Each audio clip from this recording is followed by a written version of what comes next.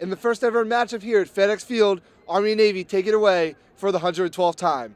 Let's take a look at the action here in the first quarter. Barack Obama here at hand, shaking hands, kissing babies, all is well at FedEx Field.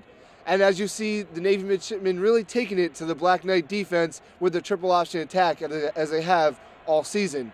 But it was Army that surprised everyone, tying the game at 14-14 at half.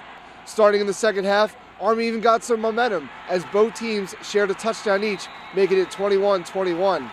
But then here come the Navy midshipmen, taking it all the way down to their red zone, but getting stopped twice by the stingy Army defense.